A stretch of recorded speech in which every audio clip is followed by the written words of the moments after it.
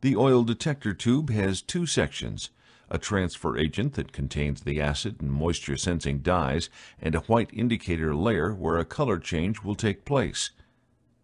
Instead of connecting the outlet to a set of gauges, for the oil test we simply screw on a thumb cap. While the system is running, loosen the cap to start a slow bleed of refrigerant. When connected to the suction line of an operating system, a few drops of oil will travel through the transfer agent and register a color change on the indicator. Once oil has hit the indicator, stop refrigerant flow. The tube is removed and the color of the stain is compared to a chart. The chart shows 6 possible levels of contamination with a description of what each color change means.